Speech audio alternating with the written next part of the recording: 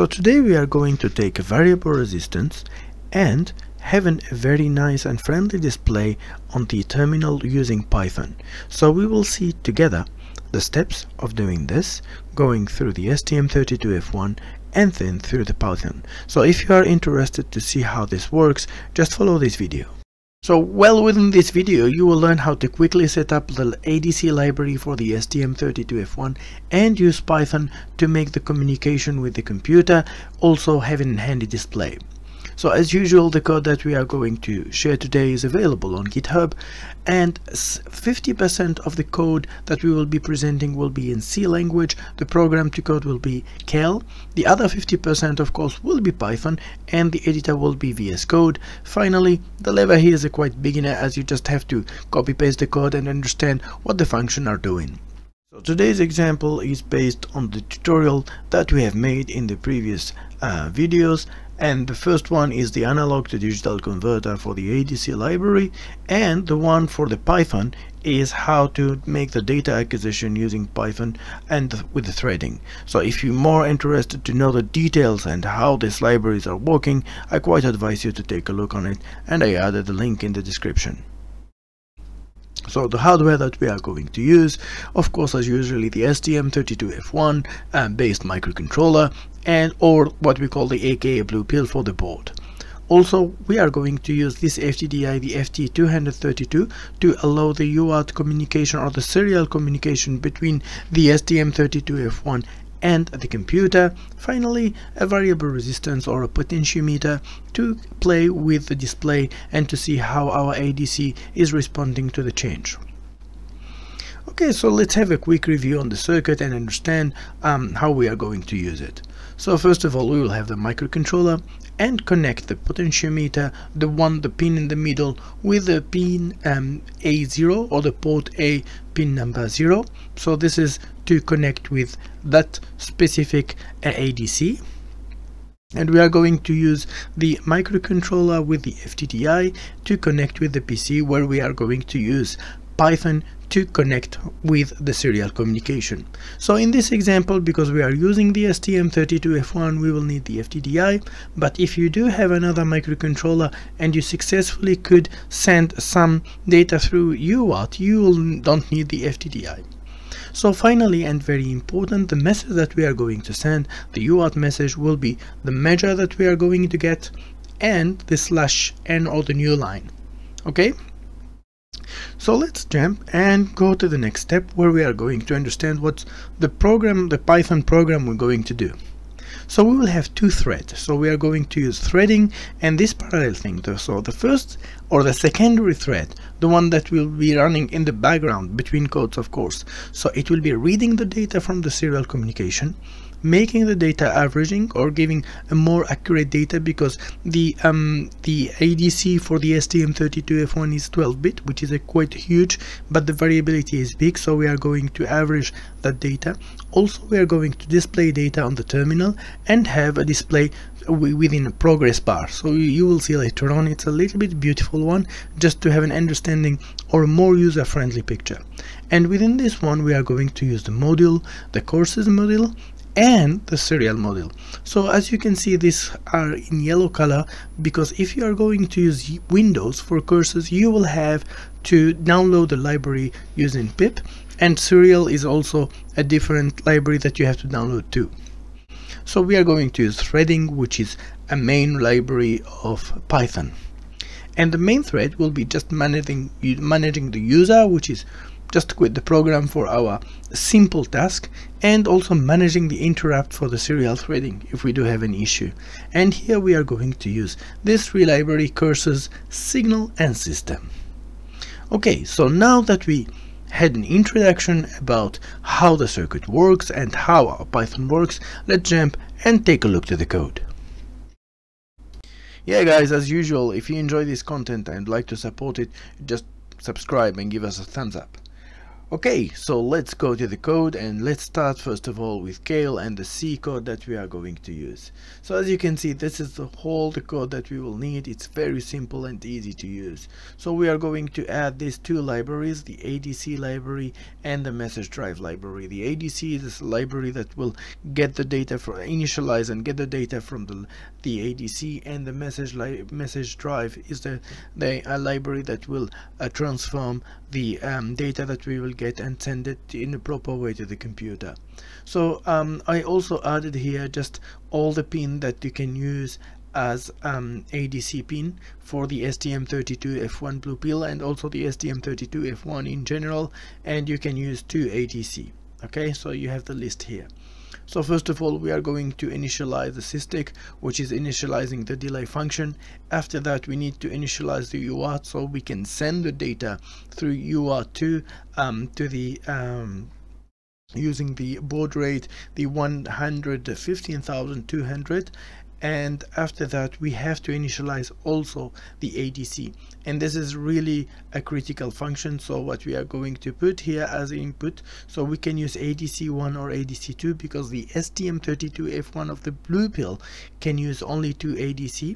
And here the pin, the port, actually port A and pin 0. Feel free to choose within the pins that I added here, so you can use all of them to read the data. So after that, we are going through the while loop, and inside the while loop we have to check each time if we have a reading or not.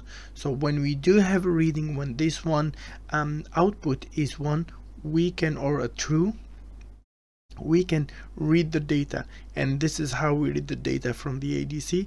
So we have the ADC read and we get the value, so it's quite simple. We put here the ADC, PA and 0, and after that, so you see also, just for you guys as a warning, for the ADC here, you need to be sure that it's ADC1, ADC1. If you are going to use ADC2, you can use ADC2, but careful to put 2 here and 2 here, whatever the other pin.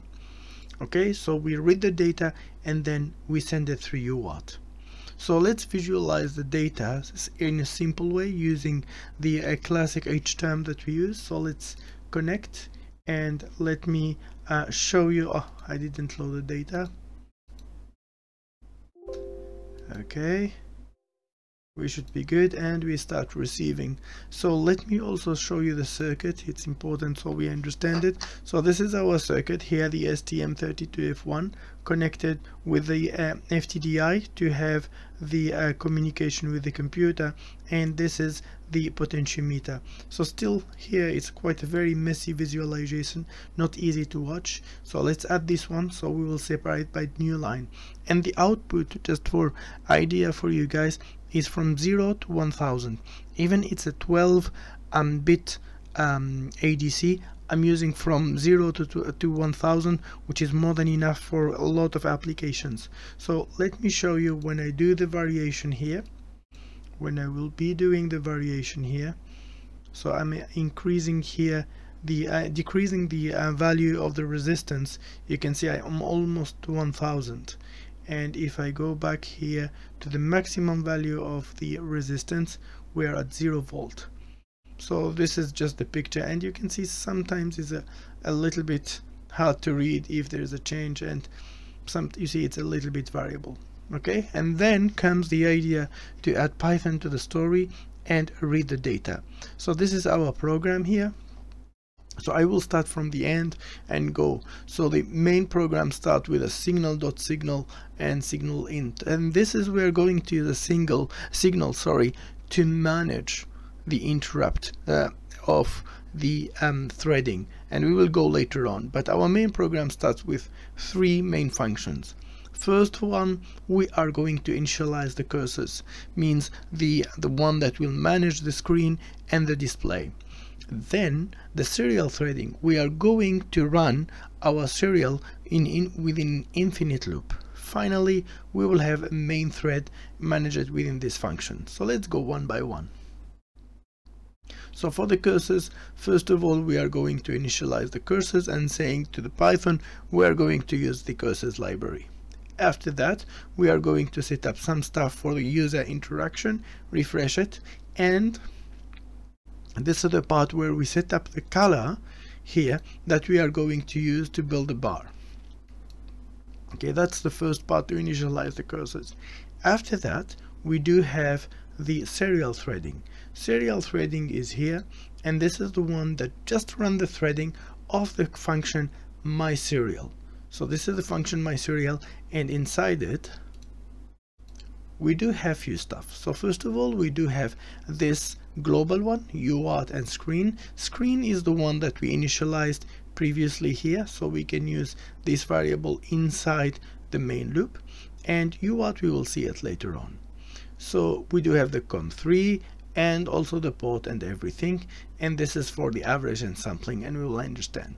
So first of all, we are going to read the data using ser.readline, and if we do have like greater than, so, and the readline, that's an important one. This is connected directly with the message that we are going to build here, because it's end with a /n, means a new line, so we will be reading the message each time at the end with a /n. Good. So we will try to do. So first we are going to get the data and transform it to an integer, because we just send a number or a character or an array of characters that will be converted to a number, and we will be keep averaging or accumulating the data on the average and checking the sample. And here we put sampling equal 50. So if we gather it 50 sample, then we will start the display. So we will put our display here, and we will show that we can, how many millivolt is it. So, and we will multiply the 1000 by 3.3, and that will give us how many millivolt there we will have. And also we will show that the percentage of our or the ratio that we are of our potentiometer. And then this is just for the display, and that's all. This is what will generate the scrolling bar that we are going to use. So this is the whole main thread, and you can see here while UART, and UART is a global function. So this global function is connected directly with the main thread here, which will be running also under a while, but it will be a waiting thread. It will not be an infinite loop, it will be a loop waiting for the user to input a key. So if the key is equal to Q, which is quit, then UART will be false, and this false will go to here and stop this thread. Then we can quit without any issue. But the problem, if we do have an interrupt or something happening in the main program, one of the risks is this thread, the secondary thread, will be running and keep running. So that's why we are putting this function for the interrupt. So by doing so, if we do have an interrupt or something, this signal handler will go here and put a system exit. So it will clean like everything within the program and not putting any mess, and there is no thread that will keep running. Okay, so we have done everything now. So let's take a look to this program and what will be the result. So first of all, we have to disconnect, and let's open. Okay, and here we are. So this is how many millivolt we are reading, and it's almost 54% of our thread, so our like total volume. So by moving the potentiometer, you can see that the cursors library, thanks to the cursors library, I can create kind of a bar that show me the progress. I can see the millivolt and everything. So I don't waste the microcontroller energy and power to do this computation. I'm more giving it to the computer, which the computation power is infinite compared to. Okay, so that was a very short and quick tutorial. I hope you enjoy it, and WeeWs.